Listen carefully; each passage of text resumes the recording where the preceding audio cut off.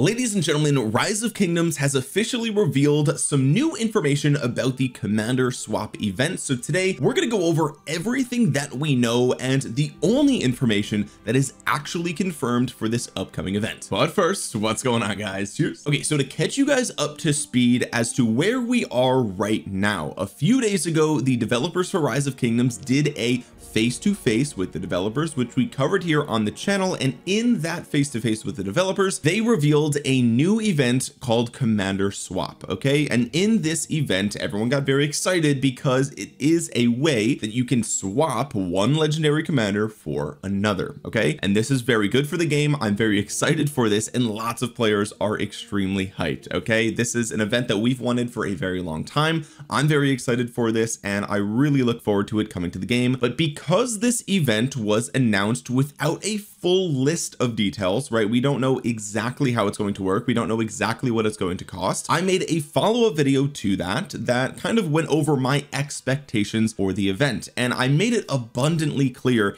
in that video that all I was referring to were my own personal expectations. Okay, the thumbnail of the video said that it was my fear, the title of the video said it was my expectation, the pinned comment said that nothing in the video was official information and this was just all my expectation. Okay, and despite all of that, despite me making it as clear as I possibly could, people still took that video and thought that the things that I was saying was 100% accurate or confirmed or official information or something. So today what we're going to do is go over the only confirmed information for the commander swap event. Okay, so if you think that you know something beyond what is said here, that information is not confirmed. That information is almost guaranteed to be wrong, and if you reached out to VIP support, I need you to understand that that information is not confirmed. Okay, what we're going to look at today, listen clearly, listen closely. Okay, what we're looking at today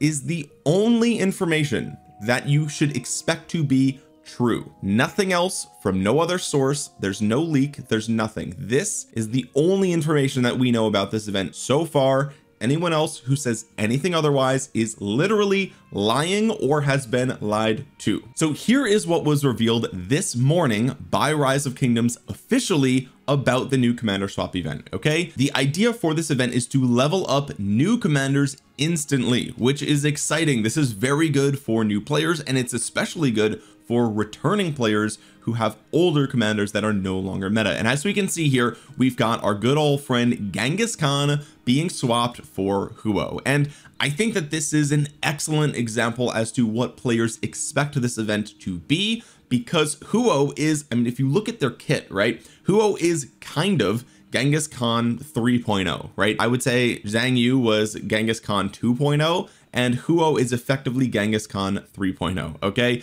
he has a lower rage cost similar to what was first introduced with Genghis Khan, except he hits much harder. The rest of his kit is much better. He has more stats. There's so many better things about Huo, and in my mind Genghis Khan is honestly one of the worst commanders in the game right now in terms of legendaries, which is kind of unfortunate because historically Genghis Khan was like so significant. But who knows, maybe down the line he will get a Genghis Khan prime, and let me be clear, that's just a guess, that's not official information. I feel like I'm walking on eggshells right now. I feel like are people just gonna think everything I say is true? I don't know. Anyway, let's reveal the entire post here, and you can see that if you have a fully expertised Genghis Khan, max star, max level, all the skills are maxed, and you swap them with your level 1 Huo who has no skill points, no experience, anything like that, they will literally just be 1-to-1 exchanged. Okay, that is what is being shown here. Here are the rules. Okay, you select 2 commanders with a few exceptions to swap their levels, skill levels, and star levels. In this example, they're selecting the 2 commanders are Genghis Khan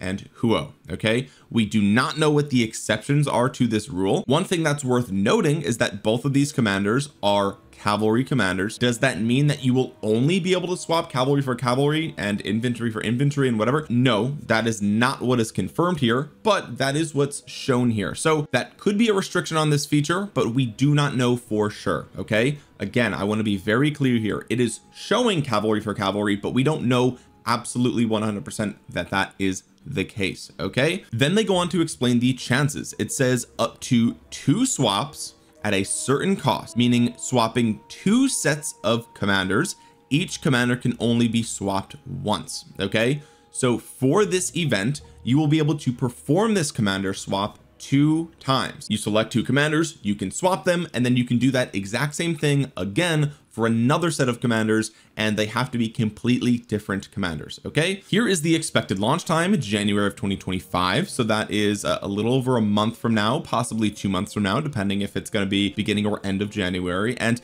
again, this is expected, so it could be a little bit later than that, who knows. And here's what we know: a one-off event will be launched for kingdoms in season 3 or later. Okay, and for new kingdoms, this event will launch at the end of season 2 of the Lost Kingdom. Each character, so that's your account, okay, each actual like city that you have, of course you could have multiple characters on a single account, right? Like players will have a farm account, for example, so your main account can do this 1 time, your farm account could do this 1 time. That's it. Okay, and this is all of the information that we know. So what we can learn from this new image is that it seems to be the case, and this was one thing that I wasn't sure about, but it does seem to be the case that the one-off event that older kingdoms will be getting is going to be the same as a new kingdom event at the end of season 2. The only difference between these events is that the one for older kingdoms is a one-off, one-time thing, whereas the event for the season 2 or end of season 2 kingdoms will come around for every kingdom that reaches the end of season 2. Okay, the other thing that we can learn from this is that it seems to be the case that both the one-off event for older kingdoms and the event that will take place for all newer kingdoms seem to both be expected to be launched around January of 2025. So it's not like the older players are going to get this first and then the new players have to wait, or vice versa. Maybe this comes to new kingdoms first and then the older players get, no, it seems to be the case that this is expected to launch at the same time for everybody in January of 2025, which is very good to know. So what are things that we don't know that are not confirmed for this event?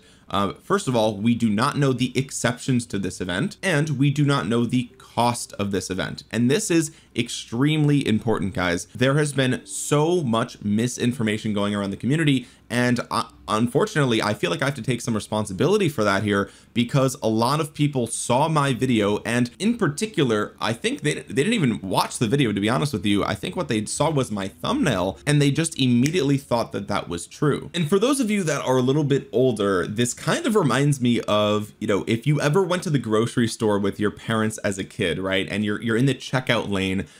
Yes, you used to have somebody who would check you out for you, right? Now we have self-checkout, but back in my day, okay, you had little old Sherry behind the counter there, and she would ring you out. And as a kid, you might have seen little tabloids like this right next to the, look at this, September of 1992. That's insane, bro. That is actually wild. Okay, anyway, it was only $1. That's so cool. But regardless, you would see these tabloids, right, and you would think, oh my god, that's weird, that's crazy, there's no way, right? I brought Elvis back to life. But then as you become an adult, you really look at these things and you're like, oh, it's just the cover, like it's just to get attention, that sort of thing, right? And part of my job as a YouTuber is to, first of all, make the best content that I can for Rise of Kingdoms, and then to make sure that people click on the video. Okay, and the second part is equally as important, if not more important, than the first part, right? You can make the best video in the world with the most important information, and if no one clicks on that video, then you might as well have not made the video. Okay, and so that's why you see me and Shiskel and other people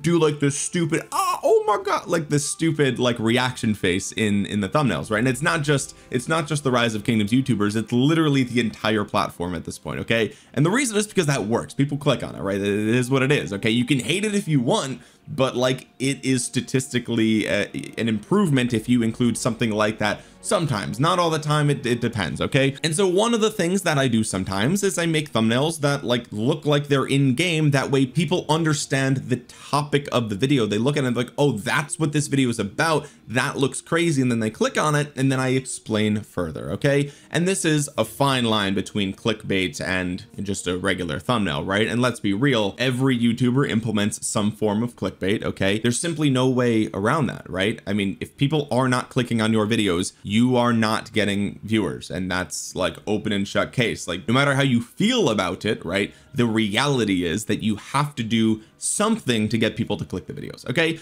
and so this wasn't the only time that I've made thumbnails like this, but the point of the thumbnail was to have people look at the thumbnail and be like, oh my god, that's crazy. But the text said my fear. Okay, and my hope was that people would see that and be like, oh, that's crazy, that's what Omniarch is afraid is going to happen. Okay, and then once you click the video and you actually listen to it, it is abundantly clear that everything in that video is merely my expectation or what could happen, or setting expectations for what could happen in the game, but none of it was official information. Okay, but at the end of the day, regardless of how I feel and what I intended to do, what actually happened is that people saw the thumbnail and they thought it was real. Okay, again, it to me, it's like looking at the front page of a tabloid and thinking that it's true. It's like, once you're an adult, you learn better. But anyway, apparently not. Okay, so apparently people thought my thumbnail was real, which I will take as a compliment, because that means that the thumbnail was so well done that people thought it was an in-game screenshot, despite me literally saying that it wasn't. Regardless, there is no confirmation. Okay, and on all of this, I'm going on this whole tangent to say that there is no confirmation of any cost for this event. Okay,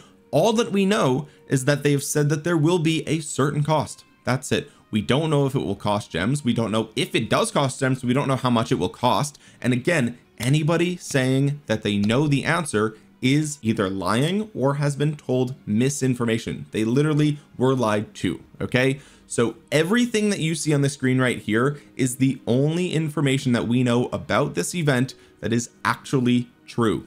That's it. Okay, now you could draw some conclusions here if you wanted to try to speculate, like maybe it's only same troop type being swapped, or these are both Wheel of Fortune commanders. Maybe you can only swap Wheel of Fortune commanders. That's another thing that we could speculate on, but that is not confirmed here. Okay, all they're doing is showing a Genghis Khan being swapped for a Huo. And trust me guys, I have tried to reach out to my connections at Lilith and they don't know the cost of this. This is not, they have not finalized this. Okay, so this information isn't out there because it's not known yet. Okay, so as soon as we know more information about this event, then I will make a video about it and you guys will know. Or if the information comes out while I'm away, you know, we've got Thanksgiving coming up, for example, like who knows when this information is going to come out. But if I'm away, I'll post it on my community page, and the only way that you're going to see that is if you subscribe to the channel. We're so close to 80,000 subscribers. Consider subscribing, and you probably think you're sub, but you're not, because 69% of you guys are not actually subscribed. And while you're down there, drop a thumbs up on this video. It really helps out the channel a ton. Okay, now let me address where the 50,000 came from. Okay, because I actually got a lot of criticism for this, people saying that that number was way too high, it was way too expensive, and that it wasn't fair to free-to-play players. And maybe that's the case, but let me explain where this expectation came from and why I said that if the event did cost that much, why I wouldn't have a problem with it necessarily, although I obviously would rather it be free or be very cheap. Okay, I would rather it be 500 gems, 1,000 gems, whatever. Okay, but let me explain where the 50,000 came from, because that is a huge point of contention here, and I want to explain why it's actually a good value, even if that were the case. And again, that isn't the cost. Okay, let me be very clear, that is not the cost of this event. That is not the cost of this event. But let's look at the Thanksgiving event just as an example. Okay, if we come in here, you can see that one legendary commander sculpture will cost 20 turkey legs. Okay, plus some Raspberry Pi, but you can get the Raspberry Pi for free just by exchanging them for these forks. Okay, and you get the forks by killing barbs and doing all this other stuff. This is how you do it, map gathering, all that sort of stuff. Okay, so basically the Raspberry Pi is free, and the turkey legs are what you have to spend gems on. And so to get 20 turkey legs, you have to spend 1,000 gems. And so if we look at the legendary commander sculpture, this is free, this is 1,000 gems, and so 1,000 plus 0 is 1,000. So a legendary commander sculpture in this instance costs 1,000 gems. Okay, That's pretty good value. If we come in here to the VIP shop, we can compare that to a legendary commander sculpture in the VIP shop, which costs 2,000 gems for a universal legendary commander sculpture. Okay, now if you consider events such as the Wheel of Fortune, you could get really lucky with the Wheel of Fortune, and if you combine some luck with the milestone rewards, you may be able to pull down some legendary commander sculptures for, I don't know, like 700 to 800 gems a piece. That's if you're lucky. So 700 to 800 gems a piece is the best value for legendary commander sculptures per gem, if you know you're doing a pure raw gem to commander sculpture value. And that's why I like the Wheel of Fortune so much. But let me be very clear, the problem with the Wheel of Fortune is that it is literally a wheel. There's only probabilities, and so on average you may be able to get legendary commander sculptures from between 700 and 1,000 gems. It will fall somewhere in there, and it's typically around the middle or higher end of that spectrum. Okay, so I just want to be abundantly clear here. This is napkin math. It is all probability, and you could get unlucky as well and end up paying more. So that's the problem with the legendary commander sculptures from the wheel.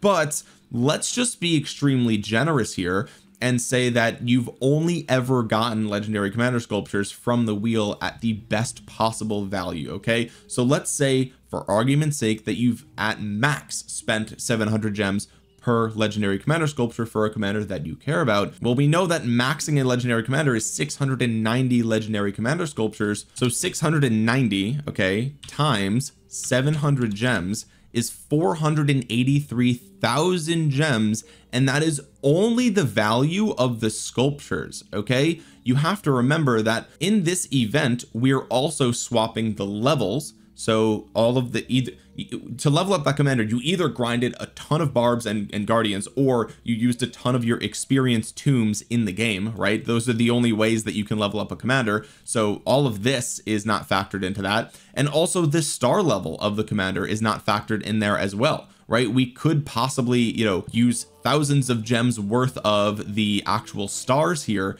to increase the star level. So even if we're only looking at the raw gem value of the sculptures, it's 483,000 gems on the low end. Okay, also the best value for gems if you're spending money in the game is, you know, the Writer of History bundle, which is a $5 bundle. Here's a Chiskel Gaming thumbnail from the 1800s that shows this this Writer of History bundle, but it's $5 for 10 sculptures. Okay, but let's go even farther. Okay, let's be insane here for a second. If we look at the daily special offer, the treasures that you get here, you get one for each of these. Okay, but if you're super lucky, you can spend $1 and get 10 sculptures of this commander that you want. Okay, it's a 1.2366% chance of occurring, so it's quite low. But let's say you're the luckiest person in the world and you got 10 sculptures from all three of these, so you get 30 sculptures for $5. Okay,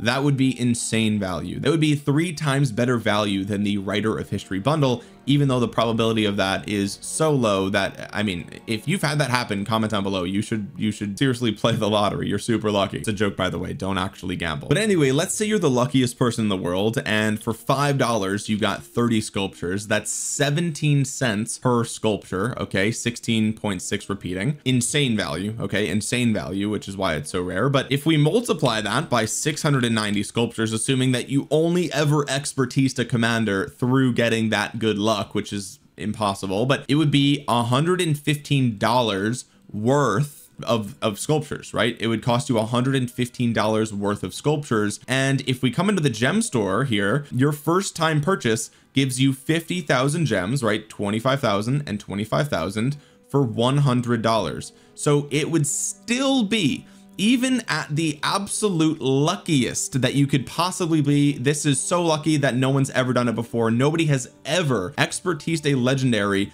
by only getting 30 sculptures per $5 every single day. Okay, it doesn't happen. It's never happened. It is statistically, it's so rare that it is nearly impossible. Okay, and I know that it's never happened in Rise of Kingdoms. It just doesn't. I don't even know how many people have ever gotten 30 sculptures from the daily special offer. I didn't even know it could go that high. Like, I didn't know that was the max, but apparently it is. So even in the most favorable terms, that is so rare that it is so unlikely, it still is more expensive than 50,000 gems. Okay, so like by every measurable metric, 50,000 gems for a fully expertise commander would be an absolute steal. It would be the literal cheapest way to expertise a commander ever. Okay, now the consequence of that, you know, it's not that simple. The reason that it's not that simple is because you're trading something. So you're giving away the sculptures, the stars, the experience from another commander, right? So it's not just as easy as obtaining a legendary commander, but by getting rid of a legendary commander. And that's true, except for the fact that in the video where I said that that could be the cost and I'd still be happy with it, is because I was operating under the expectation that we would be able to exchange gold key commanders for any SOC legendary. I said in the video that that was the golden scenario, and that's what I was operating under with these numbers. Okay, so if you got a Julius Caesar fully expertised for free, which I guess I can't show you here because that's what happened for me, but regardless, if you got him fully for free from gold keys, then effectively you're losing your Julius Caesar's progress, but you're really not losing much of anything, are you? Right, like you're never going to use him in the open field, and sure, you might lose like a support skill here, which is unfortunate for those KVKs where that matters, but like fundamentally you're not really losing anything of value here. Okay, so yes, it's true that it's not exactly a, you know, an obtaining a legendary for 50,000 gems. You're trading legendaries for 50,000 gems, but again, assuming you can trade anybody, I think 50,000 would still be literally, by mathematically, the cheapest way to expertise a legendary by far. Okay, by far. Remember, the best case scenario for the Wheel of Fortune, let's say you only ever got 700 gems per sculpture, the best case scenario was 483,000, and that's assuming that you summoned them for free, right? You still have to summon them, so really we have to do it, you know, 700 times 700. That's the real cost, cheapest possible, right? So yeah, I mean, it is 10 times more expensive than what I suggested the value could be to swap. Okay, so that's where that number came from. Don't get mad at me. Those are the numbers. That's the math. It would still be worth it. It would still be the most worth it out of any event in the entire game. Everyone would have to do it. You would have to start saving your gems now for it, but it would still be insanely good value. Okay, so that's where that number came from. Don't get mad at me. That is, like, maybe you guys didn't know how much it costed to expertise a legendary, and that's why you got mad at me. But that is the real cost of an expertise legendary commander, and again, that's assuming that the stars were free, the experience was free. All right, but anyway, good news, the 50,000 thing is not real. That was just a thing that I thought of because I thought, okay, even if it was that high, it would still be worth it by every measurable and mathematical method. So yeah, that's where that came from. Don't get mad at me. Those are the numbers. Hopefully it doesn't cost that. I don't think it will cost that. Okay, that number did not come from an official source or anything like that. It was just used for the thumbnail. Moving on from this topic, a few other things were shown this morning. Okay, we've got the armament conversion feature, which effectively is a swap for armaments as well. So not only are we going to be able to swap our commanders, we can swap our armaments, and this is again expected to launch in January of 2025. And it shows basically if you have the Epics of Olympia and it has the Hunter inscription and you swap it for the arch formation, then you're going to get the Northern Parchment with the destruction inscription. Okay, these are a 1-to-1 swap, and that's it. There will be some sort of cost here. It says required items, so we don't know what these items are, if it's going to be a certain currency for this event or something like that, but the higher the rarity and number of inscriptions, the more items you'll need for the conversion. That is all that we know about this event for sure. The required items can be acquired through KVK events and in-game bundles. So that's what we know about armament conversion, also launching around the same time as the commander swap event. And the final thing that we have here is actually a silhouette of the new epic ranged commander, which I thought was pretty cool. It looks like it will be a woman here, and you know, who knows when this is going to come into the game. Is this going to come with a new civilization? I don't think so. I think we've already actually seen the silhouettes for the new civilization, and this was not something that seems like it would really fit there. But nonetheless, a new epic ranged commander is coming, and hopefully she's really good. Hopefully players get good value out of her. Hopefully it encourages players to try more ranged combat. But I do just want to set the expectation, right, that like ranged is strong right now because of commanders like Cordoba and having decent equipment. And so if you're going in the season of conquest, I really question if the epic ranged commander is actually going to be useful or usable or anything like that. We'll have to wait and see, but it's possible that maybe you can just get, you know, just Cordoba and then throw this with them, and then boom, there you go, you've got a pair, instead of having to like use, you know, Attila or something random like commander that you have on your account, right? So who knows, we'll have to wait and see. But it, you know, it looks confirmed that this is a woman for the epic range commander, which is pretty cool. But also we have more ways to obtain Prime Ragnar Lodbrok. Who knows what that means, right? I'm excited to see new ways that we can get him. Like I said in the past, I expect him to possibly show up in the Alliance mobilization event. I think that would be really cool. But there are other ways that they could, you know, introduce him. They could put him in other new events, or maybe they make him you know, a reward for like Champions of Olympia or some event that they just want players to play more of. That's totally possible. Who knows? Again, this is not confirmed information. These are my speculations. Everything that is confirmed is being shown on the screen here. Anyway, guys, I just wanted to make this quick video to follow up all of the new official real information that we have for commander swaps, and to dispel some confusion around the costs for this event that apparently stemmed from my YouTube thumbnail. I'm not going to apologize for this because I didn't do anything wrong. People did not read the title, they didn't read the thumbnail, they didn't read the pinned comment, they didn't listen to what I said, they just took the information out of context, which there's nothing I can do about that. But what I can do is try to do better in the future with making my thumbnails not so easily believable, I guess. That's going to be my strategy moving forward, I suppose. And hopefully we can avoid more, you know, miscommunication in the future. And as always, all of this information is only true when it lands in the game. Okay, even this picture right here, they reserve the right to change this information before it comes into the game. It even says it right here. Pictures are for illustrative purposes only. Please refer to the in-game updates when they go live for final details. Okay, so even this information could be changed in the future. So the only thing that you should ever believe is, you know, if the information comes from Rise of Kingdoms officially, it's assumed to be accurate, but the most real stuff is what lands in the game. That's it. Okay, anyway, guys, with that being said, if you made it to the end of the video, drop a thumbs up on it. It really helps out the channel a ton. It helps get this video out into the YouTube algorithm so other Rise of Kingdoms players might see it. And while you're down there, consider subscribing to the channel and clicking the bell to be notified the next time I upload a Rise of Kingdoms video with more breaking news for new updates in the future. And comment down below your thoughts on the commander swap event. What do you think about this event? What do you think that the, you know, the limits are going to be, the exceptions, the costs? Let me know what you think those are going to be in the comment section below. With that being said, guys, thank you so much for watching. This has been Omniarch. I will talk to you guys again soon. Peace.